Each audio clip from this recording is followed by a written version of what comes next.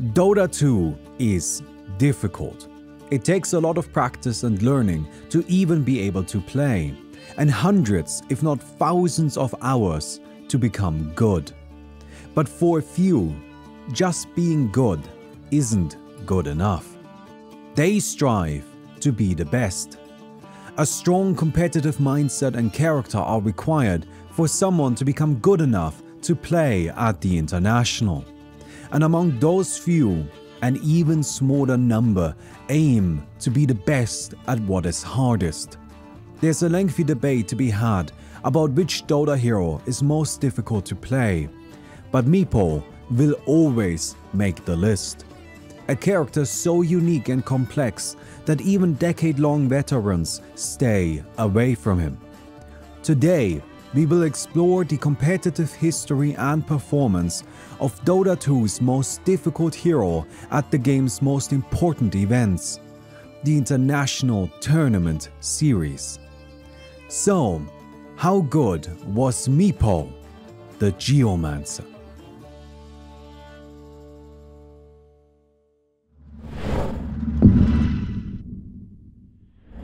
The story of Meepo is sponsored and brought to you by Honkai Star Rail. Honkai Star Rail is a multi-platform space fantasy RPG from HoYoverse. The game is a turn-based space adventure in which you explore different worlds across a vast universe full of interesting characters and curious misadventures.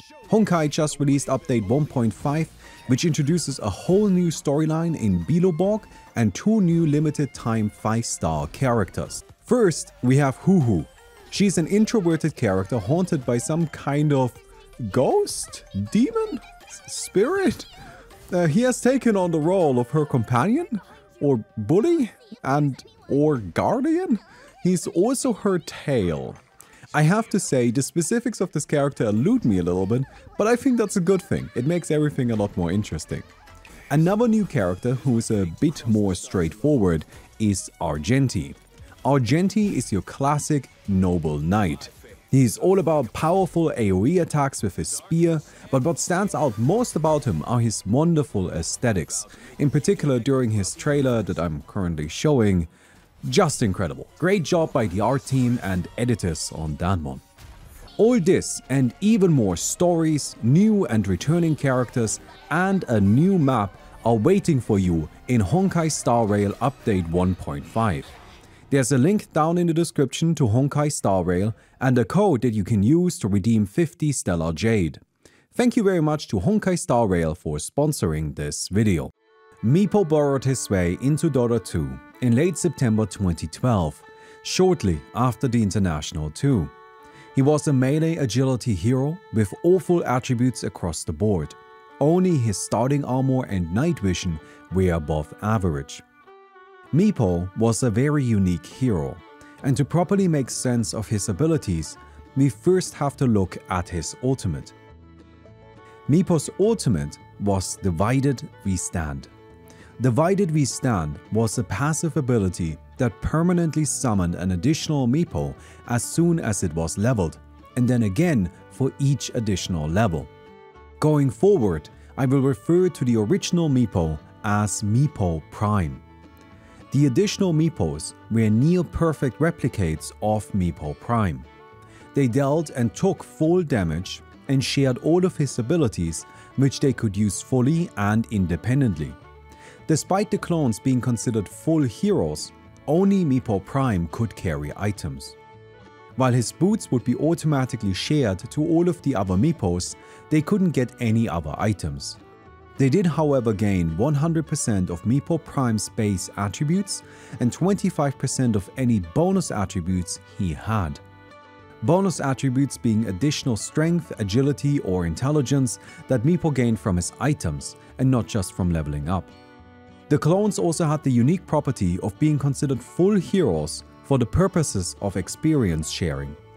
Usually, when something died and gave experience, that experience would be shared evenly among all nearby opposing heroes. But Meepo gained a full share for each Meepo in experience range. To give a practical example of this, 4 heroes ganked one of their opponents. The opposing hero died, giving out 1000 total experience. This was then shared among the 4 heroes, each gaining 250 experience. But if one of the 4 heroes was Meepo Prime and 2 of his clones, then Dota considered all 3 of those Meepos worthy of the same amount of experience as the other 3 heroes. Meepo then gained 50% of the total experience, while the remaining 50% were split between his teammates. 500 for Meepo and 167 for each of the other heroes. Meepo soaked up experience like a sponge, meaning he leveled up incredibly quickly, but he stole that experience from his team.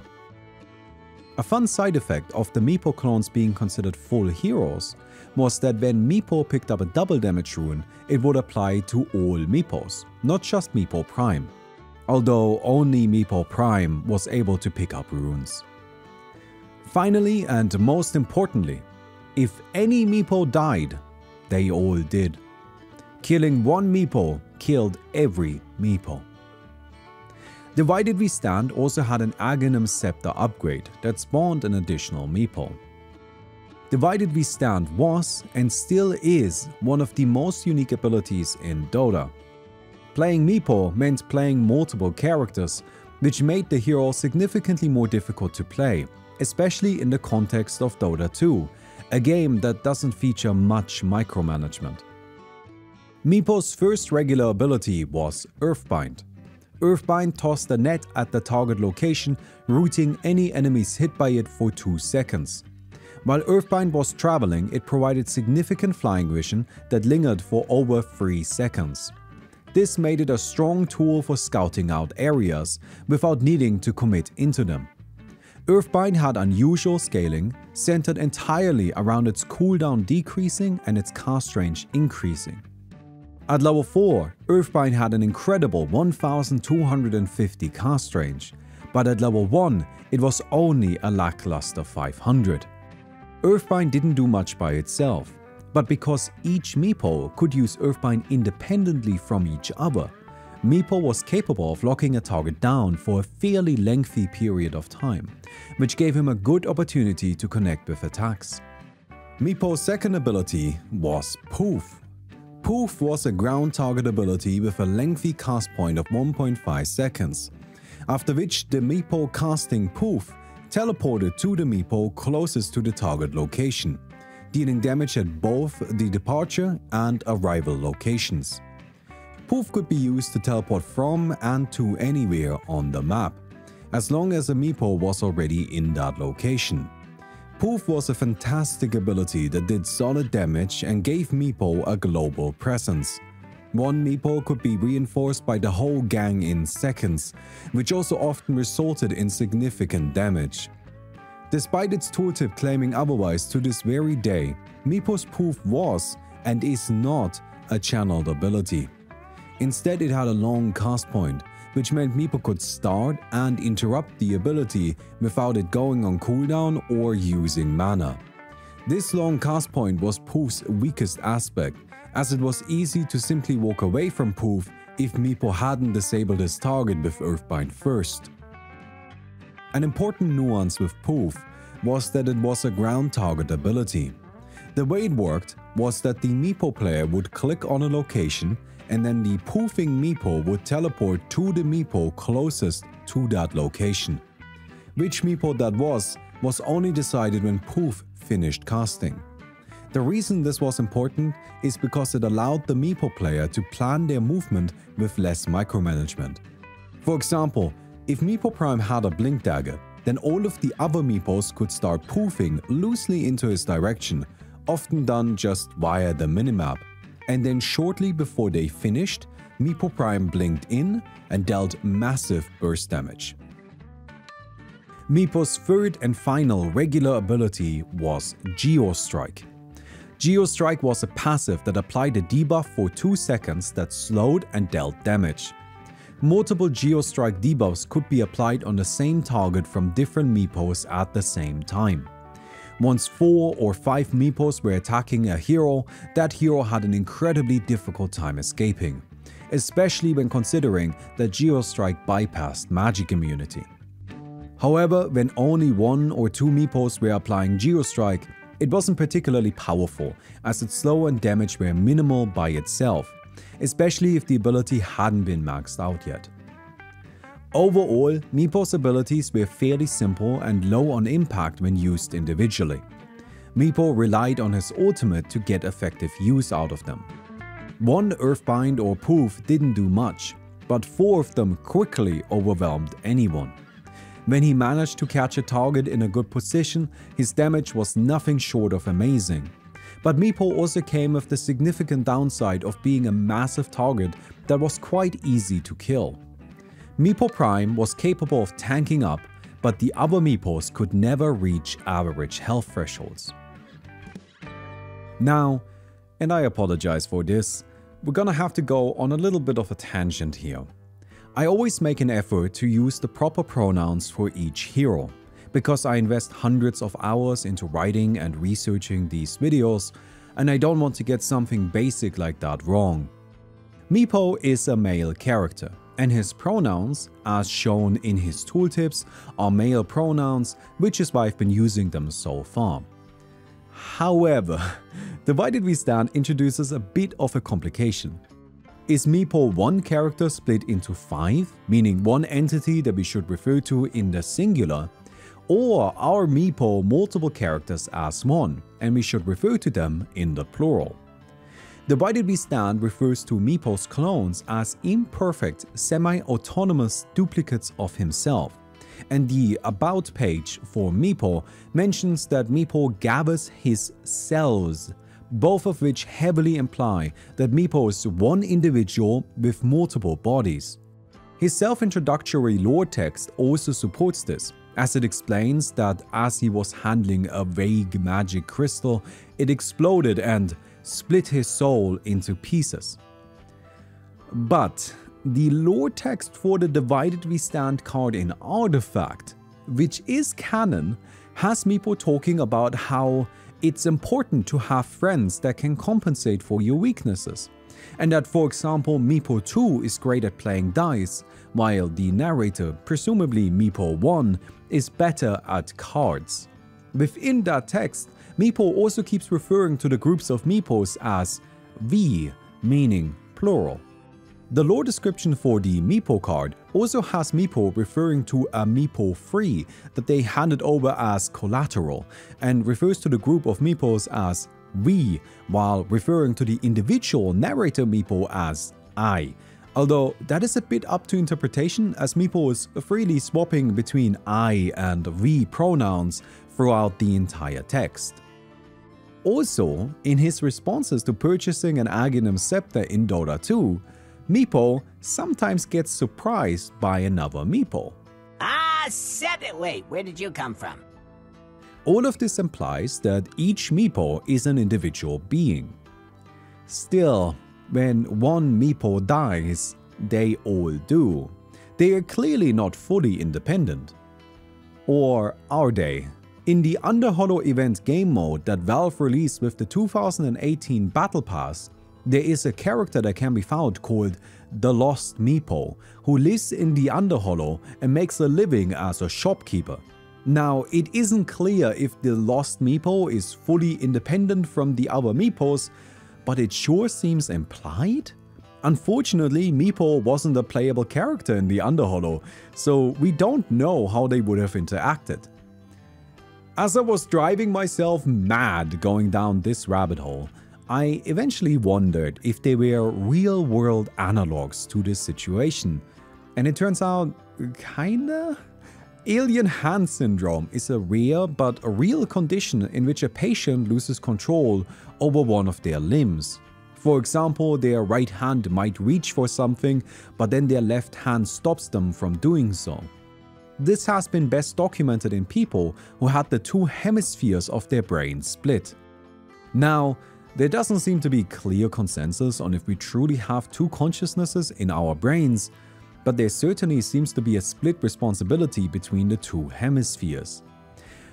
At this point, I was in way too deep, and I asked my wife, who is currently in medical school, and she responded with, "What are you talking about?" Which wasn't particularly helpful, but after about 15 minutes of explaining, she went and helped me with some additional research.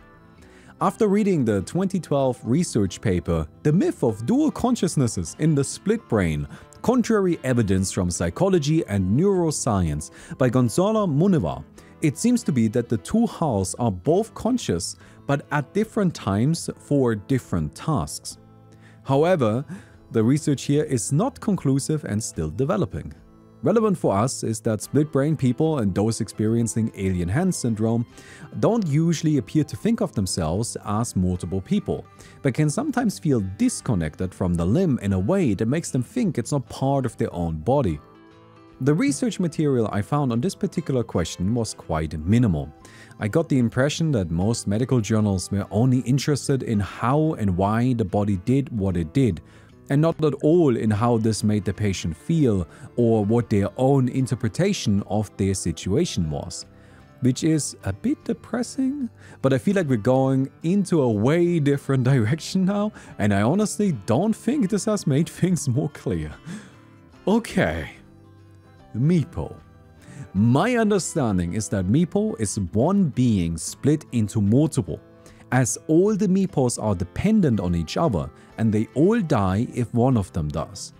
They also always seem to act as a group, and they haven't given each other proper names, instead simply assigning themselves numbers. Clearly, individual identity isn't a priority for them. Now, the lost Meepo doesn't make any sense, no matter how we think about it. So my guess is that it is somehow possible for the Meepos to become independent from the group, but the exact mechanisms of that are unexplained and mysterious. Now, I haven't brought this up yet, but Meepo is also just a bit of a weird guy. And it wouldn't be out of character for Meepo to be talking about himself in the plural. So, here's my conclusion. I believe Meepo is one individual split into multiple bodies, but he has slightly dissociated himself from those bodies, thinking of them as somewhat individuals, but also considering himself a group. Because of this, I'm going to refer to Meepo in the singular he. And I'm going to ignore the 12-year-old tooltip for proof that uses the it pronoun, as that's the only time it is used in reference to Meepo, and I will assume that it's a typo that's been in the game for 12 years because Valve don't ever clean up their tooltips, which is also why that same tooltip still says that Poof is a channel despite it never being a channel, and also why Book of the Dead references Necronomicon level 3 summons, which haven't been in the game for well over a year. I'm also 100% confident that I've now given this more time and effort than anybody at Valve ever did. So let's just move on before I go completely mad. Leading into the International 2013, Meepo received a variety of buffs.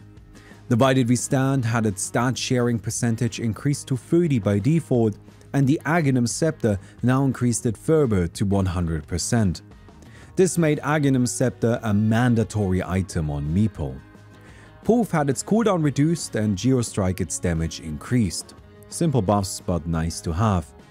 In a curious change, Meepo had his innate magic resistance increased from the standard 25% to 35%. This made him a good bit more resilient to spells while requiring no effort from his side. The only nerf Meepo received was to Earthbind, which had its 800 flying vision reduced to 300 and its Visionlinger removed. This was actually a fairly significant nerf and made Earthbind not really viable as a scouting tool anymore. Unfortunately, Meepo was not picked for any games at the International Free.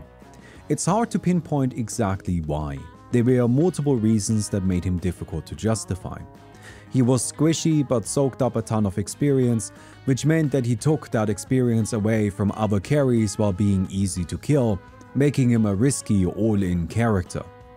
Meepo was undeniably strong if he lived, but if he didn't, then his team was left with nothing. Another problem was that Meepo desperately needed his ultimate to do anything. If he didn't have clones to rely upon, then all of his basic abilities were just bad. They were balanced around the idea of using them with 3 to 4 heroes, but until level 6 there was just one sad Meepo that couldn't really do anything.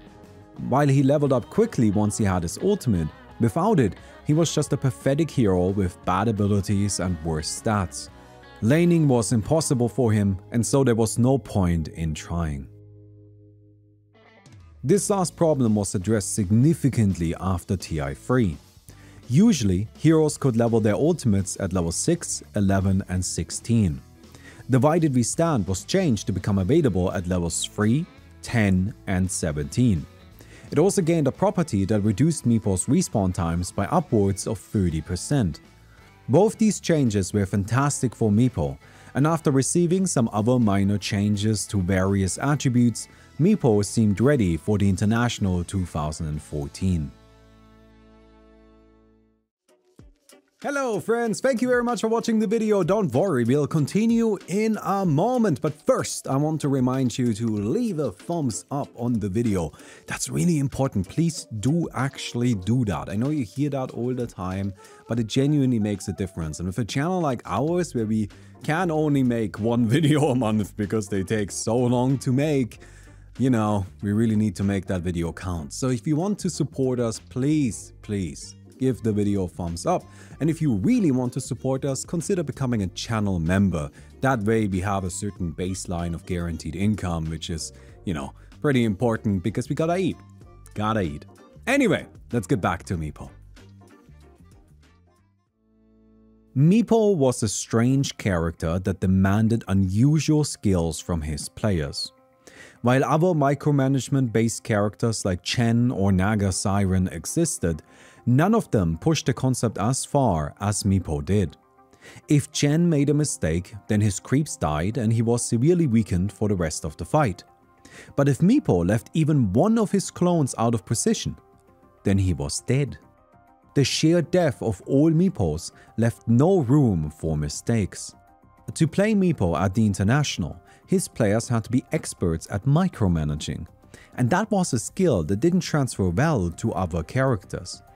Meepo required passion, and the fire for Meepo burned brightest in one player: Cloud9's Sing Sing. Sing Sing was and is a popular streamer.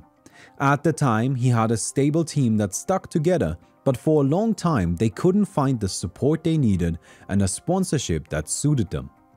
They saw little to no Tier 1 tournament success until they joined Cloud9 in 2014. From that point on, they quickly established themselves as a team to be taken seriously, and Sing Sing earned a reputation for his fantastic Meepo play. Meepo was only chosen in 4 games at the International 2014, and 3 of them came from Sing Sing. He always took the Geomancer mid, which was an unfortunate necessity because Meepo needed fast levels. Meepo by himself wasn't a strong laner by any means, especially during the very early moments of a game. While Poof was a powerful nuke, its small radius made it difficult to hit opposing heroes that had any sort of significant range. At levels 1 and 2, Meepo often struggled to even get close enough for last hitting. But as soon as he hit level 3, everything changed when Meepo's first clone arrived. This clone represented a huge additional threat in the lane, as Meepo's power quite literally doubled.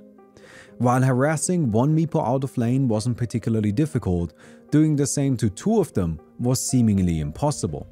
Attack one and the other swings back. Get one to low health and he walks back to base while the other takes over the lane. Leave them alone and then one Meepo farms the mid while the other stacks the jungle. Meepo's split nature allowed him to occupy space in the mid lane like no other hero could. Unless Meepo was completely dominated in lane, there was no way to stop him from farming. And even if such an impossible task was somehow accomplished, Meepo was a great hero for dual laning mid after he reached level 3. Usually, mid dual lanes suffered from having to split experience between 2 heroes, which defeated the whole purpose of sending a hero solo mid, as those heroes were meant to level up quickly. But Meeple's unique experience stealing property made it so that even in a dual mid lane, he still gained 2/3 the experience. All of this, combined with Pooh's high damage when landing both the teleport and arrival hits, gave Meepo one of the highest farming speeds in the entire game. His skill build was optimized for farming as well, getting only 2 points into Earthbind before maxing out Poof as quickly as possible. Only afterwards did Sing Sing opt for Geostrike, as it wasn't a very effective ability while he didn't have too many Meeples yet. With all this money, he rushed 2 items: Aghanim Scepter and Blink Dagger. Aghanim Scepter was a must-buy on Meeple. It would already have been fantastic if all it did was grant an additional Meeple, but it also strengthened all the clones substantially and made them actually scale with items. Blink Dagger was then used to give Meepo some much needed mobility. Blink initiating and then following up by poofing in the whole squad was huge burst damage and difficult to escape from. And once Meepo's opponents had enough gold for a BKB to help protect themselves from poof, Geostrike was usually fully leveled up, and since it bypassed that protection, Meepo could then even kill magic immune heroes. Meepo was usually the top performing hero on his team, easily leading the net worth and experience charts. He was a tremendous threat that overpowered nearly anyone in a direct confrontation. But that strength came at a cost. Meepo siphoned tons and tons of gold and experience from his team. There were 2 styles of Dota that existed at the International 4. The classic tri-lane dual carry team composition and hyper-aggressive pushing strategies. Meepo didn't really fit into either approach. Classic tri-lanes relied on farming up 2 carries, but Meepo stole all the gold and experience from his team. The gold because he farmed so efficiently in all lanes that there simply weren't any creeps left to take, and the experience because of his split experience mechanics. There simply weren't enough resources left to support a second carry, which is why Cloud9 always paired Meepo with Doom, a hero that could generate his own gold independent from whether or not there were creeps available. Now some might argue that Meepo should have just left some gold for his team, but then he wouldn't have been strong and there was nothing he could do about the experience mechanics. And if it came to the other style, all-in pushing, Meepo was simply too slow to fit. Those kinds of teams wanted to end the game by 15 minutes, and Meepo needed that time to farm Aghanim's Scepter. Meepo required a huge commitment from his team. There was no such thing as a casual Meepo pick. The hero provided huge power but starved his team. This also made him a massive target in fights. Since so many resources were invested into Meepo, he was always the focal point. But for that exact same reason, Meepo was strong. He needed to carry fights by himself, and he could do that. -1. Второго тоже надо здесь бить, и супер. Вот что БКБ, что не помогает, видимо, БКБ от Синга. Приходит Тайтхантер, попадает в корсмэш. Но тут пуфики, -2. Это -3 в размене -2. Фенри тоже умрет. Это будет -4. Фенри толкает себя. Стан через 6 секунд. Заморозил всех. Опять Сейчас будет стан. Сейчас будет стан. Но тут трек. Фенрир ничего не может сделать. Макрапира. Не будет ли стан? Нет маны. Нет маны. Ничего не может сделать. И... Синг. Очередной фраг. И сетка по Эфаю. И трек по Эфаю. Это просто очередной вайп в исполнении Cloud9. Красная. Вся команда, которая вот бежала. Not only was Meepo strong, but he also seemed to have a really good matchup into the hyper-aggressive pushing strategies. Those kinds of teams grouped up really early and then started breaking down towers methodically, one after another without slowing down. They often started a push at tier 1 towers that ended at the barracks. Most teams struggled against these kinds of strategies because the only way to defend from such pushes was to take early teamfights. But if a draft didn't allow for that, then the only other thing they could try to do was counterpush, but that was extremely risky. Meepo had an unmatched global map presence. While heroes like Nature's Prophet may have seemed like they were in 2 places at the same time, Meepo literally was in 2 places at the same time.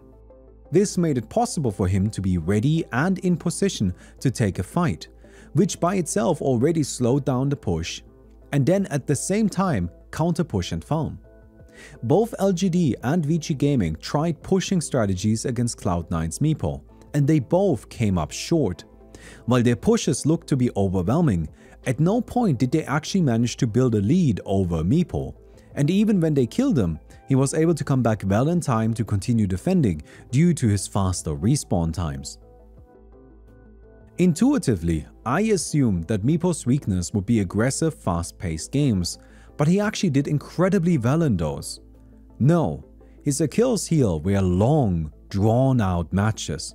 When Team DK played against Cloud9, DK slowed the game down to a crawl and turned it into a 70-minute farming match. While Meepo still did well early, he eventually stopped growing. His item build necessitated Blink Dagger and Aghanim Scepter, but neither offered late-game stats. Eventually, the opposing Naga Siren just overwhelmed him, and then the fact that he siphoned so many resources from his team became a devastating weakness. While Meepo was still strong, there wasn't anyone to back him up. His twisted fate left him all alone. At the International 2014, Meepo was a legitimately powerful hero that could carry games all by himself. However, he was difficult and risky to play. Only 2 teams dared pick him, and only one did so multiple times. Meepo was a special hero, and so win rate and pick rate don't paint a good picture here. From my observations, Meepo was very dangerous, and if more players had practiced him, he would have seen much wider usage. But Meepo required such a specific, non-transferable skill set that I assume most teams just didn't think he was worth the trouble. They were wrong. When Sing Sing played him, he showed that Meepo was the real deal and needed to be respected. Meepo only received a few changes after TI4. Divided We Stand no longer provided respawn time reduction, Geostrike had its damage slightly improved, and Earthbind and Poof no longer ignored ancient creeps. Not a lot of changes, but the respawn time reduction nerf was fairly significant. Since Meepo was the most important hero on his team, having to wait longer for him to respawn when something went wrong certainly hurt. More important than hero-specific changes though, was that Dota's entire economy was reworked. The bounty for hero kills now scaled with the net worth of the killed hero, which made the hyper-focused approach of Meepo teams much worse. A team could be losing, but their Meepo would still be worth a high bounty because so many resources were centered on him. The risk involved with playing Meepo became even higher. Meepo was not played at the International 5. Sing Sing wasn't competing, and no other team was willing to take the chance. After TI5, Meepo saw no significant changes again. His base damage was increased by 4, and Geostrike had its damage increased again. Double damage runes also no longer applied to all Meepos. At the International 2016, Meepo was only picked for a single game. This pick came from a player that we're going to hear a lot more from going forward, DC's Wii. Wii was a relatively new player to the scene, who, despite middling results, had gained notoriety for his excellent performance in the mid. He was the kind of player that shined even when his team lost the game. Wii was also the first player to reach 8,000 MMR. Wii bounced between a couple of teams before finally joining Digital Chaos for the International 2016. He took Meepo into the mid, and there he did well, even finding an early kill. Like we had seen before, Wii used Meepo's split presence to farm and quickly became top net worth. The early game was looking great for DC. But then, disaster struck. eHome set a trap for DC and managed to catch them by surprise. Running in circles, but it's like, hey guys, I found them! I found them! He goes on the Lanham, the Blade Fury will follow up. Here comes the Earthbind. Lanham, gonna get disrupted now. Poof, only I think one went off there for Meepo. Now jumping, Call coming out. Old 11 gets one shot. Can he get 2? He misses. No, he gets the second onto the Meepo. 3 dead. That was an amazing call, and Resolution will be the 4th to go down. eHome. In this fight, we see the main reason why Meepo could not be played at the International 6. Axe. Axe was a melee strength hero that excelled at brawling and had the Counter Helix passive ability. Counter Helix gave Axe a 20% chance to deal significant damage in an AoE around himself whenever he was attacked. Counter Helix had recently been buffed, and TI6 was the first time Axe was in the spotlight at a tournament. He saw frequent use and performed well. Meepo got destroyed by Axe. Counter Helix was devastating for Meepo to go up against, as he couldn't attack him without triggering the ability constantly. Worst of all, Axe could force Meepo to attack. It was an incredibly one-sided hero matchup, and if an Axe was in the game, Meepo shouldn't be. DC learned this lesson the hard way. Everything went south as Meepo tried to solo Roshan, but then they got caught and eHome stole the kill. eHome snowballed the game from there, ending it in 34 minutes. Because of his already low popularity paired with bad hero matchups, Meepo was not picked again. After the International 6, Dota 7.0 was released. 7.0 reworked lots of things, including the leveling structure for most heroes, but Meepo's remained unchanged. Meepo also gained talents, most of which were unfortunately unimpressive. Still, at least all of his clones fully benefited from his talents. Much more importantly, Meepo's clones now always fully shared his attributes, even without Aghanim Scepter. They also became able to pick up runes. These were massive buffs. The clones became significantly stronger at a baseline level, and scaled quicker with Meepo's items. This meant he no longer had to rush Aghanim's Scepter. The rune pickup buff was also quite impactful, as it gave Meepo even more flexibility when occupying the space in the mid. It was also noteworthy that more bounty runes had been added with 7.0, which the clones could now pick up. These buffs were so good that Meepo even received a nerf, having his base armor reduced a bit in a following patch.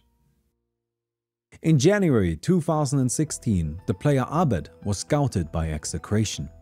Only a couple months later, Abed went 18-0 on Meepo at the International 2016 Wildcard Qualifier. In June 2017, he became the first player to reach 10,000 MMR, making him the highest ranked player in the world. Abed was a Meepo specialist. He joined Digital Chaos for the International 7.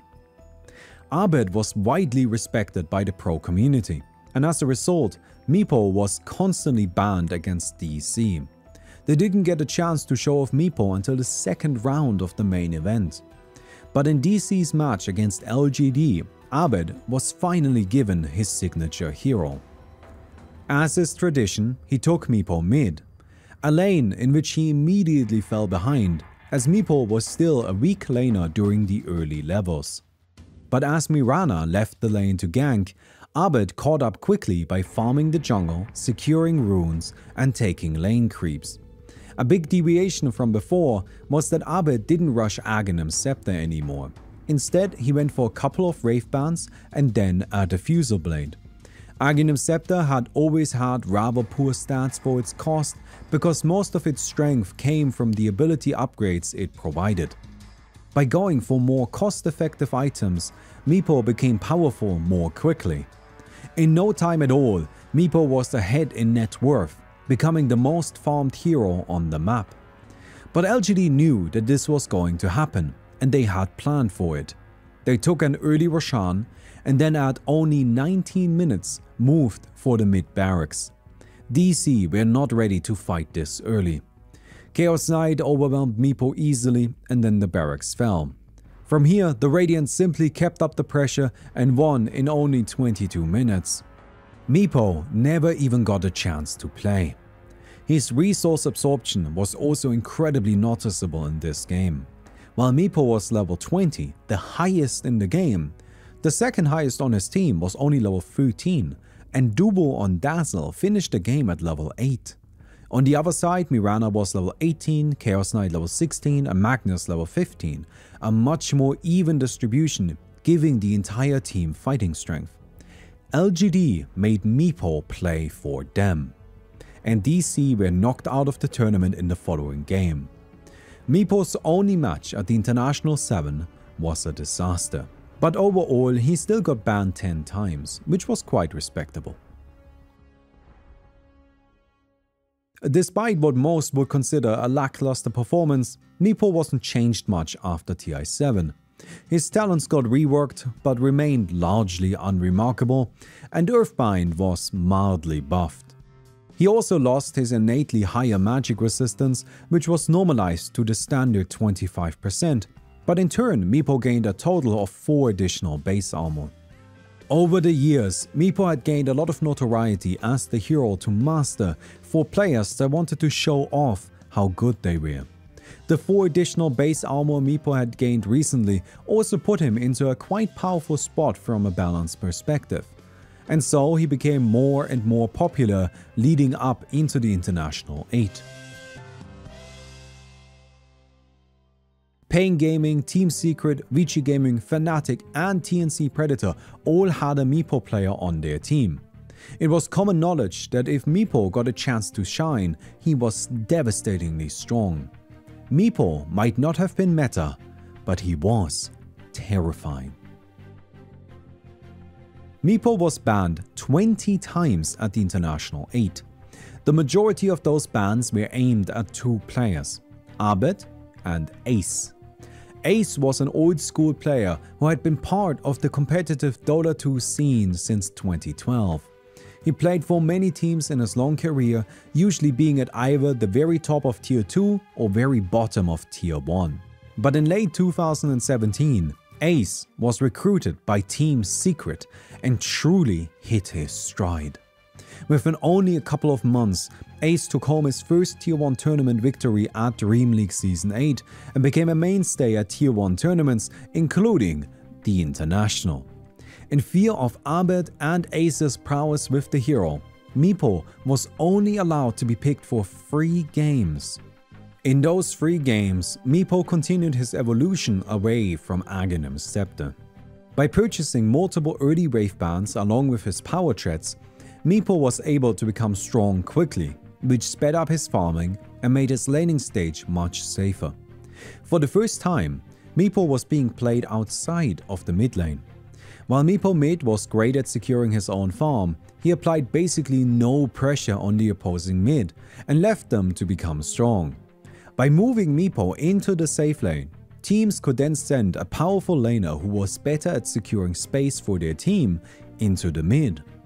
Meepo in a dual lane still got a lot of levels, as he simply stole all of the experience from his support, and it wasn't as important that he couldn't apply pressure himself, as he had a support to do that for him. Then Meepo farmed, and he went for a combination of 3 items. Ethereal Blade, which gave him massive stats along with a powerful active effect that gave Meepo even more burst damage and synergized nicely with Poof. Blink Dagger, which let him get close to his opponents, and Manta Star, which allowed him to summon illusions of himself. Meepo had a unique interaction with illusions. Poof allowed Meepo to teleport to any allied Meepo. Illusions were allied Meepos, and hence Meepo could poof to illusions. Manta Star provided Meepo with incredible utility, as he could use the expendable illusions for movements that he wouldn't want to risk a real Meepo for. It made pushing against Meepo extremely difficult, as he could first poke a creep wave with the illusions to make sure it's safe, and then poof in Meepos afterwards to easily clear the wave. Meepo illusions were also threatening in teamfights because they always represented the entire Meepo power squad. He could send in illusions as a fight was starting, get them into a good position, and then follow it up with a powerful burst of poof. Meepo's strengths had become more and more visible now that he could buy proper items and wasn't forced into Aghanim's Scepter. His pushing speed was also excellent and his map control unmatched. Talents were also a blessing for Meepo, as he could get to level 25 very quickly. Even the resource draining had become a bit less of an issue as more resources were available and Roshan became a more frequent fixture of games. Meepo was great at killing Roshan and got a lot of use out of Aegis of the Immortal. Roshan was just another way amongst many that Meepo could build an advantage. This may sound like a strange thing to say about a hero that was only picked 3 times, but at the International 2018, Meepo was excellent. He performed incredibly well in all 3 games that he played, and his players were widely respected. Like before, the biggest things holding Meepo back were that he was really hard to play and that he siphoned significant resources from his team. But the teams that managed to deal with these problems were handsomely rewarded. The second problem was addressed in patch 7.20. Meepo's experience sharing was reworked. Clones were now considered only half a real hero. If a clone was next to an ally, the ally would get 75% of the experience and the clone 25%. Meepo Prime still received the full share, and if no allied heroes were near a clone, that clone would also receive the full experience. This change was great for Meepo and the teams that wanted to pick him. He still gained more experience than other heroes and he still leveled up quickly through split farming, but he no longer drained all of his teammates' earned experience during fights. Also included in 7.20 was a change to his passive. Geostrike was removed and replaced with Ransack. Ransack was a passive ability that gave Meepo and all of his clones the ability to steal health from his opponents whenever he attacked. Each Meepo would deal bonus damage on each attack and then heal all Meepos for that same amount. The damage dealt was pure damage, so the ability offered a continued way to pierce magic immunity. Ransack did less damage than Geostrike used to, but it provided significant staying power through healing to Meepo, something the hero had always struggled with. These reworks were quite powerful, and so Meepo was nerfed multiple times in the following patches, having various damage numbers and attributes slightly reduced. The experience sharing for Divided We Stand was also reduced to 40%, which was a nerf, as the 50% from before was a really nice value to be at. All of these changes then meant Meepo was a bit weak, so a bunch of his general attributes were buffed again. Particularly his talents were improved, gaining plus 10 strength at level 10 and plus 20% evasion at level 15. An important quirk that had come along with talents was that Meepo could have his clones benefit from them twice. This only applied to simple strength, agility or intelligence boosts, and so it hadn't been relevant until now, when Meepo gained a powerful bonus strength talent. The way this worked was that all Meepos benefit from their talents, but Meepo Prime also shared his attributes with his clones.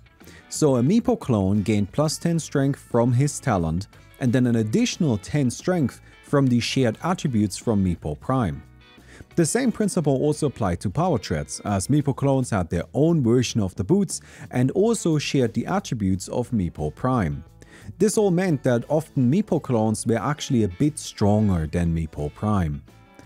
Also during this period, the consumable Aghanim Scepter was added, as well as its drop from the 3rd Roshan.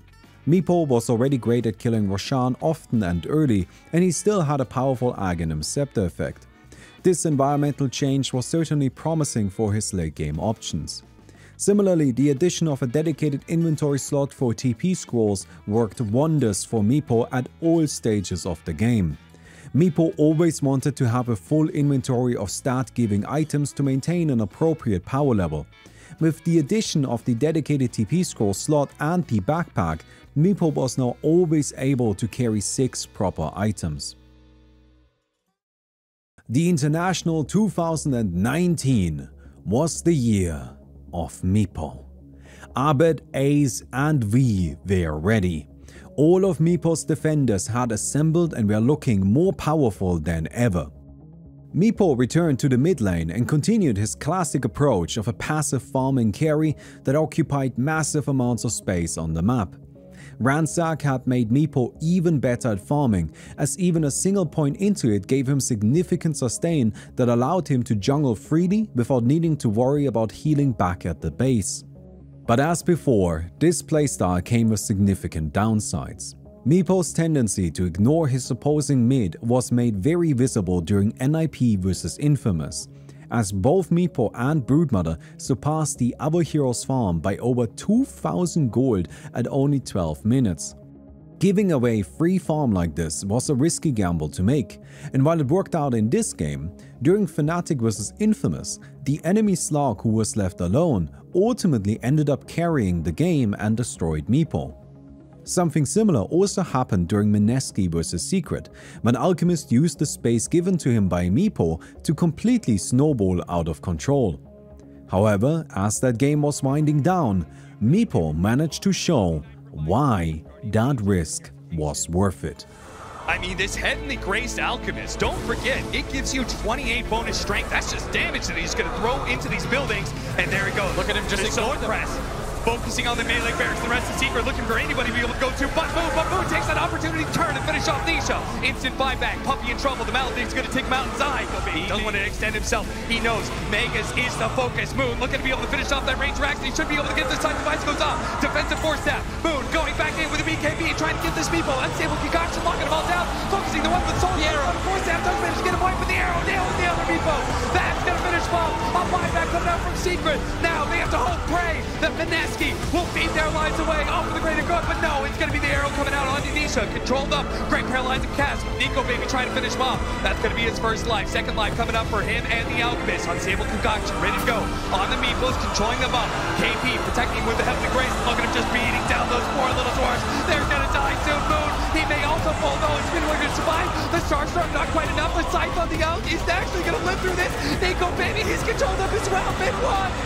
He survives through it all. Mineski, they die. And they don't have buyback on the Alchemist. They have buyback on everybody else. This KP can still buy back. Nico Baby, he's going to make his jump forward. He does have those extra lives, but he's probably going to need it on the ice. He dies so fast. And sure enough, KP buys back with just 5 seconds left in the clock. Can he get there in time? Can he actually save Nico Baby? He's going to pop his BKB. Rage Baby Halo going forward. Instantly gets controlled up, but does have the old scepter another leap away. They're trying to finish him off. Heals coming out. KP can't provide enough. Go the Ethereal Blade. Finish him off. Now they might be able to chop down these buildings faster. Nico Baby has the hold. They're trying to go for it. They jump in. The last ditch effort to be able to finish off Big One Meepo, but he's finished off. Nico Baby's dead. He's dead. The Alchemist is dead. The throne is done. Ninja Boogie can't stop it. Secret wins. Secret do it. They make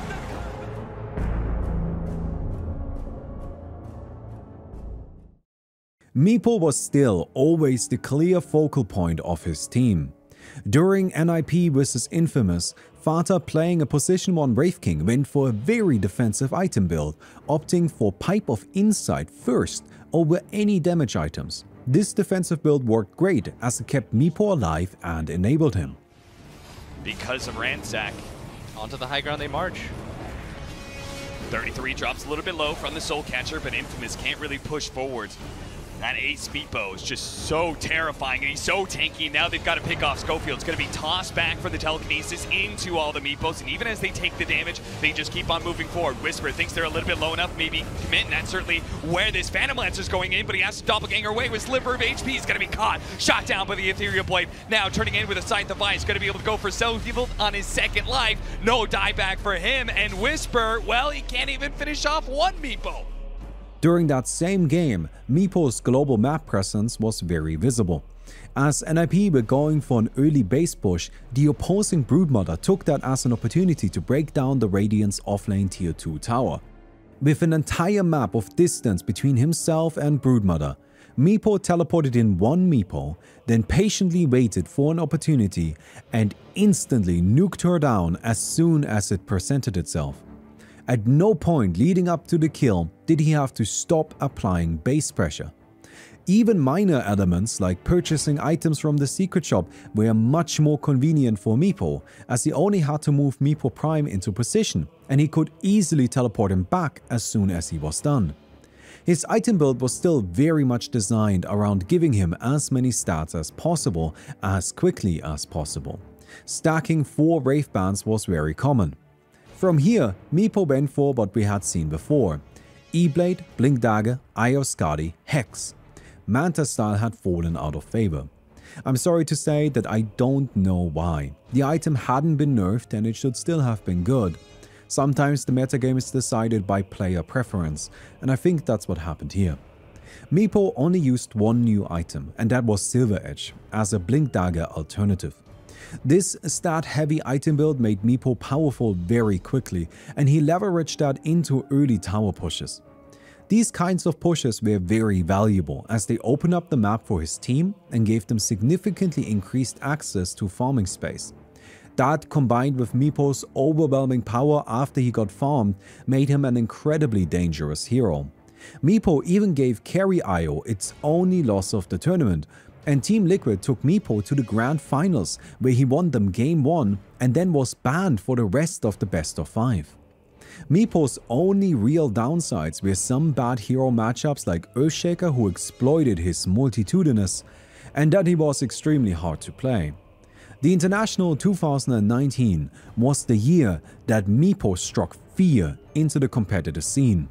Not only was he strong from a balance perspective, but his player representation was better than ever before. Meepo's power was widely respected by all teams, and his results showed this respect was well deserved. While Meepo was only picked in 7 games, he boasted a staggering 71% win rate, and he always performed exceptionally well. Because of this, he was banned 21 times. The only reason why Meepo didn't see more play was that there simply weren't enough Meepo players. The hero himself was nothing short of a menace. Before we talk about the changes post TI9, I would like to break our format slightly and first tell you about how Meepo performed at the International 10 and 11. Meepo went unpicked and unbanned at both tournaments. As you might already expect, the patch notes don't tell the full story here. But Meepo did go through a large variety of changes. Divided We Stand had its experience sharing reduced and its level requirement increased. These changes were brutal. Having to wait a whole additional level just for the first clone to show up crushed Meepo's laning power and slowed down his farming significantly. We saw before how lowering his level requirements made Meepo viable. Moving into the opposite direction after 8 years of power creep was simply not something Meepo could deal with. These two changes almost seemed to be designed to kill Meepo's viability, and that they did. He also gained a new Aghanim Scepter effect that gave Meepo Prime and all of his clones the Dig ability. Dig allowed a Meepo to first channel for a short moment, after which he would dig himself into the ground, becoming invulnerable and untargetable, while restoring 25% of his maximum health. Dig wasn't particularly good, but it opened up the +1 Divided We Stand clone ability to be moved elsewhere, which ended up being Meepo's level 25 talent. As Meepo still leveled up much quicker than other heroes, he could consistently reach this talent and get good use out of it. Meepo also gained an Aghanim's Shard, which gave Ransack a 30% chance to apply Geostrike. This wasn't particularly useful. A 30% chance was too low for an effect that had always been somewhat redundant on Meepo, since Earthbind served a similar purpose of locking opponents down. Within only one patch, Meepo's Shard was reworked and now allowed Meepo to poof to allied heroes within a 2000 range instead. One patch later, the Shard was reworked again. This time it allowed any Meepo to fling any other nearby Meepos at a target within 900 range, dealing 100 damage and applying a brief slow. While this was a mobility tool, it wasn't better or significantly cheaper or easier to get than Blink Dagger, so it ultimately served little purpose.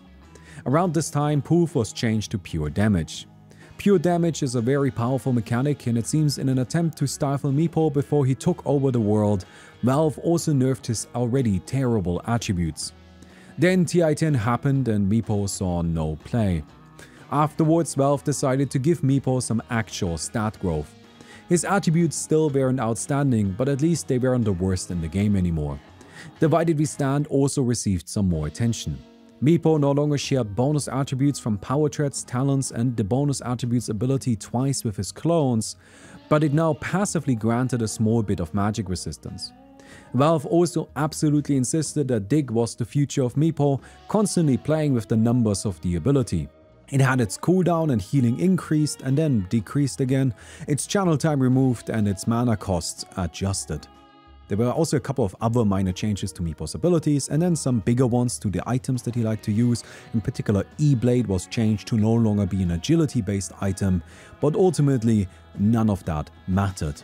Meepo saw no play either way. But neither did we, who didn't play at TI-10 or 11.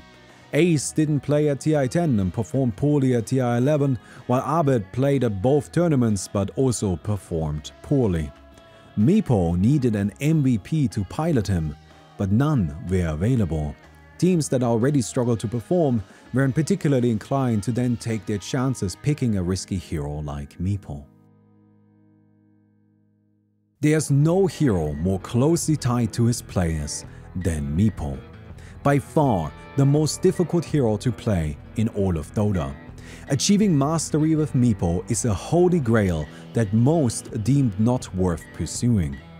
But the handful of players that did struck terror into their opponents. Sing Sing came first and laid the foundation, then Abed, V and Ace took over as the defenders of Meepo. In their hands, Meepo shined. When given his chance, no other hero dominated the map as hard or farmed as quickly as Meepo could. He moved so efficiently that one of his biggest problems was taking too much farm from his team. This was especially impactful if it came to experience, as Meepo's unique experience sharing mechanics left his team starving. Meepo was powerful but also risky. And most importantly, Meepo was hard to play. Only a handful of individuals ever dared to try him at the International. Those players were widely respected, and rightfully so, as they could win games all by themselves. Overall, Meepo has the second highest all-time win rate of any hero and an outlandish pick-to-ban ratio of 1 to 3.5. That leaves the question: how good was Meepo? Statistically, he has been one of the worst heroes of all time. But that doesn't tell the full story. A hero can't be the worst and at the same time be constantly banned as soon as somebody is good with him. In Dota 2's history, Meepo has been an anomaly. An anomaly that performed better than I could have ever imagined.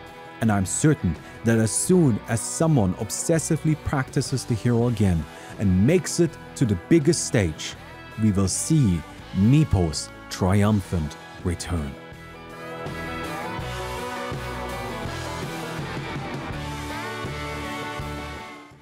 Thank you very much for watching the story of Meepo. I hope you enjoyed it. If you did, don't forget to give it a thumbs up. Don't forget to check out this sponsor, and don't forget to consider becoming a channel member. That's really the best way to support us.